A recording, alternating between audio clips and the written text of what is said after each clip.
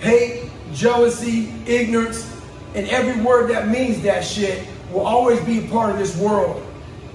One thing that bothers me a lot is that the hate of somebody else, the ignorance of someone else, how it affects people, how we allow it to affect you. One thing that helps me out in life is I've learned to anticipate stupid. I've always been headed on, people have been jealous of me, whatever it may be. I've learned to anticipate stupid. So an example of anticipation. If I come up to you and punch you in the gut, it's gonna hurt like hell. But if I warn you, you can prepare yourself for it.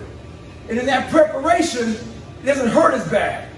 So in life, stop letting people affect your day, affect your life, affect the outcome of what's gonna happen to you. Learn to anticipate stupid. Never fight ignorance with ignorance. Fight it with intelligence. Stay hard.